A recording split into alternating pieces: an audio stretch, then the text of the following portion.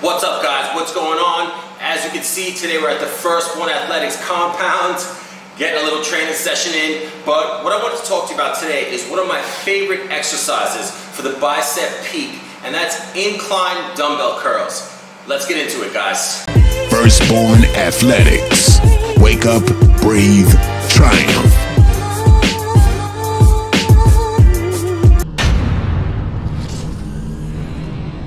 Now, the bicep muscle is made up of two heads, hence the name biceps. The two heads are the short head as well as the long head.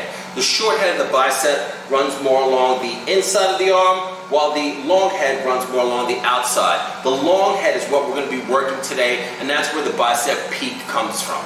Okay, now I just wanted to break down the exercise for you. The long head of the bicep runs over the shoulder joint.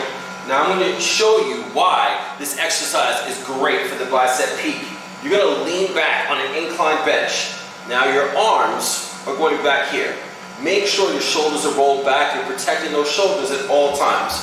When you curl up, you can see that the arms are back here, but you're curling up.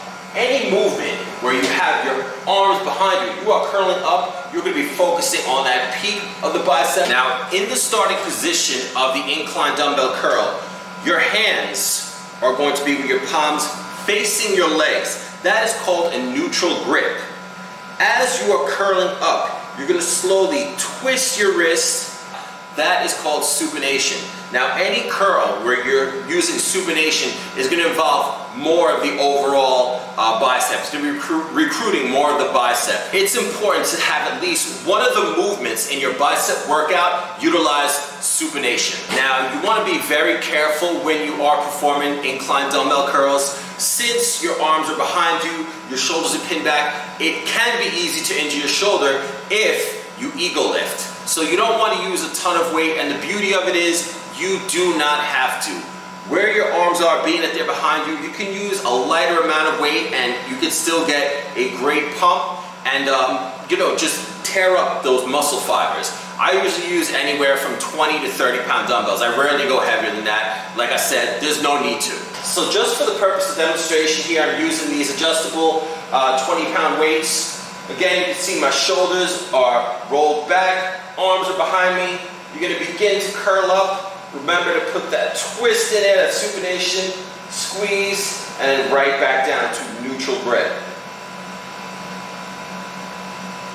One of the things that I really love about this movement is that since your arms are behind you, and once you get up to the top of the movement, you really do feel that squeeze. It's similar to drag curls. If you've ever done those, very similar type of movement. So to wrap it up, incline dumbbell curls are for the muscle peak, for the long head of the bicep. Just some quick tips when you are performing the movement.